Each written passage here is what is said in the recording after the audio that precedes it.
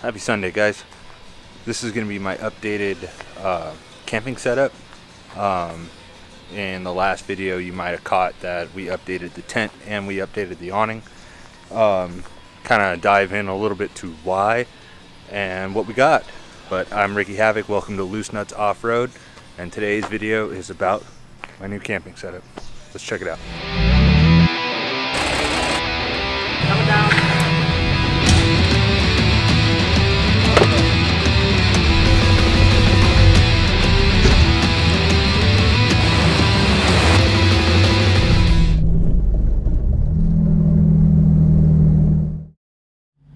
Okay, so a little context on to why we upgraded before we dive into what we got.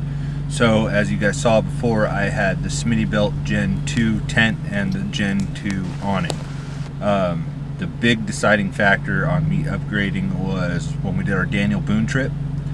The Daniel Boone trip, it rained the whole time. So if you guys know, soft shell tents are already kind of hard to deal with in great conditions. I mean, they're time consuming to set up, and then to tear down, you got to walk around your car 4 or 5 times. Especially the FJ is kind of tall, so it takes a minute. And that's if you get no zippers stuck, which I have on occasion, which is not fun. And the awning was great for what it was, so I bought both as an entry-level rooftop tent thing just to see if I would even like it, because I came from a ground tent background. I had a cheap Ozark Trail pop-up tent that was 50 bucks that I got at Walmart, and that thing lasted me 4 or 5 desert seasons, and I still had it up until pretty recently. I went to go open up before I got into all of this out here as far as camping, and it was kind of moldy, so in the trash it went. And then you know, I got the roof rack and the Smittybilt Gen 2 tent at the same time. It was the March of Madness deal, 4-wheel parts. I got a good deal on it, so I got that, and then I followed up getting an awning, because shade is everything. I should have bought the awning first. I should have bought an awning a long time ago. It's so much better than carrying around a one of the big setup ones. I have one of the big ones from Academy in my garage currently. But yeah, so that tent got soaked on that Daniel Boone trip, because it rained a day and a half straight all day the second day, and it was a beast to put away. And mind you, I was keeping 2 sleeping bags and a pillow in there, and a blanket. I think it was 2 sleeping bags, a pillow, and a blanket, which it made it harder to fold up. I just, in an FJ Cruiser, you don't have a lot of room already. So that was my reason for, okay, let me see what else is on the market. I want to go hard shell. I want to go clamshell, preferably. My buddy that you've seen in a couple of videos, he had a roof net Sparrow, which went straight up. That was kind of cool. The iCampers are pretty cool. But I kind of had my heart set on the Overland Vehicle Systems Mamba 3. Gussie. So the story behind the Mamba, you know, I sold the Smittybilt. I really was not looking to buy a brand new tent, just to save some cost. If you never looked into it, or if you're just getting into like overlanding and off-roading community and all that, look around. There's a lot of good used stuff that people have used once or twice and just wasn't for them. So I found a gentleman that sold me a Mamba 3 for a good deal. So I went and picked that up. It's got its pros and cons. It's a lot heavier, but it's killer. Let's check it out.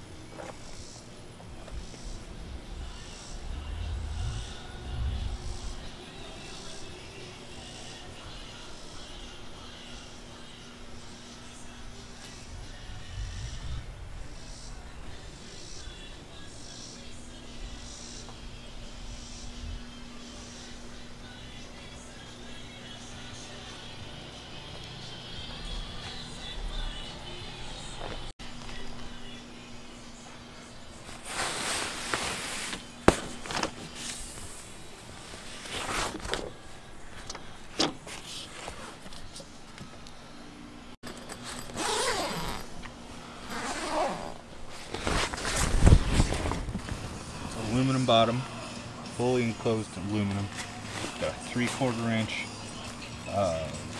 condensation mat, and it's got a 2-inch foam mattress. It's kind of firm, but I kind of like it. It's got the pockets, two side doors and one back door. But my main thing I want you guys to see right here is one sleeping bag, a Coleman sleeping bag in here. It's got one blanket, and then I got a pillow. I can hold easily 2 pillows, and I keep my ladder up. One bag. So it's a ladder, telescoping ladder that has, so when you go to put it away, which was kind of new to me, it's got the red ones, they drop the whole ladder in one shot once you unclip it. It's pretty cool. And then I have shoe bag, came with 2 shoe bags. So this came with everything, minus odd and end hardware it was missing. But it was a pretty good deal for being used.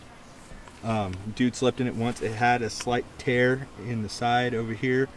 I put some glue on it, and that's good. But yeah, this Mamba 3 is pretty cool. Let's see if you can see it, how I have it mounted. So they send it on these aluminum extrusion pieces. I did not get the mounting hardware. I got a couple bolts, so all I did was drill straight through the rack and mount it that way after dealing with the Smittybilt, trying to get my stuff tightened. You can kind of see that bolt right there. That's one of them. This is my first hard shell tent. Now, in comparison to the Smittybilt, I mean, obviously ease of setup is amazingly different. It's way quicker to tear up, tear down. As far as quality, I mean, the canvas is way heavier. The way they, see if I can try and get some of this. It's kind of double layered through here, so it won't leak. You probably can't see that at all with how much exposure's on, but it's all the way around to help keep water out. I haven't been in the rain with this yet. I mean, I live in Tennessee, it rains all the time. I haven't slept in the rain out here. In this, I slept in the one in, I slept in the Smittybilt through a couple thunderstorms, and the thing rocked. Got a little water in it once, but that was my error. I left the window open. And I'm not trying to bag on the Smittybilt. I think the Smittybilt's an awesome tent. It's just, it's a good starter tent. If you're not going to do this all the time, it's a good starter tent. If you're going to do this a lot, which I am and planning on doing, then upgrading to like a hard shell or a clam shell or anything quicker to set up. Let's check out the awning now.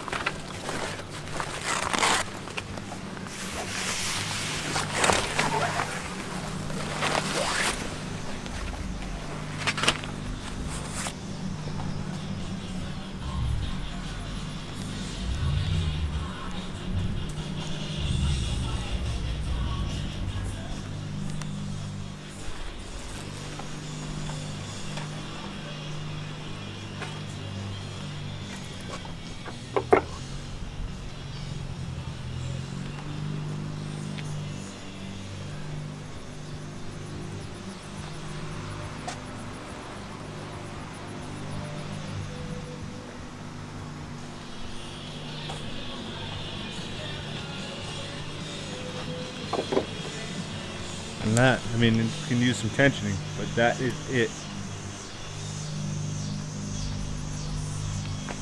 Massive amount of shade on this. I mean, you can see it needs to be tensioned. That's it. That's the setup. Then you can drop down the legs for They say do not use this without the legs. My only qualm with the awning is when it first came to me, there was a hole in the bag from the box being punctured from UPS. Normal, they have a 4-year warranty on all their products, so I hit OVS up. They sent me a new cover, which is 4 self-tappers. You back out, slide the bag off, slide the new bag on, and good to go. So then it rained a day or 2 later. After I put the new bag on, it still gets wet. So what I've tracked the wetness down to is the bag is kind of tight. No matter how much you roll or how much you try to compact the awning, it's kind of tight, touches the zipper, so the water's coming from the zipper. I'm gonna see what I can do about that, because I can't have that. But other than that, I mean, I think my camping setup is dialed.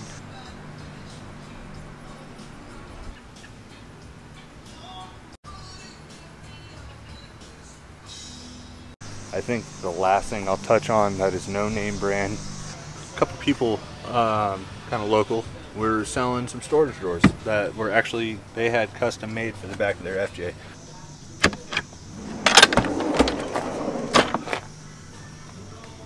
It's all recovery.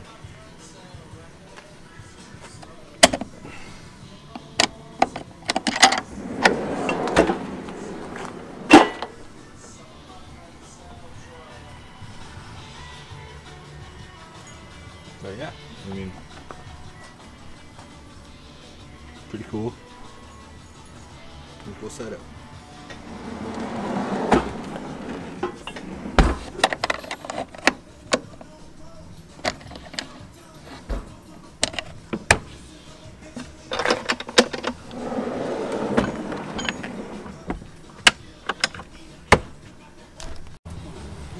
Alright guys, thanks for hanging out. Like I said, it was just going to be a quick kind of overview of the upgraded camping setup. And it's hot out here. I'm kind of over it.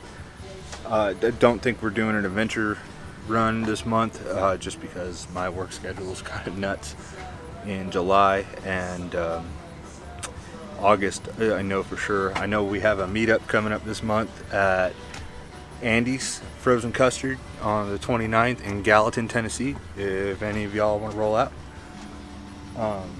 Flyers on our page, so check out our Instagram, Facebook, all the socials. Hope to see you there.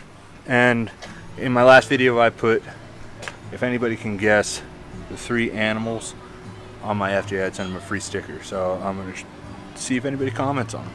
Alright, thanks. I'm out.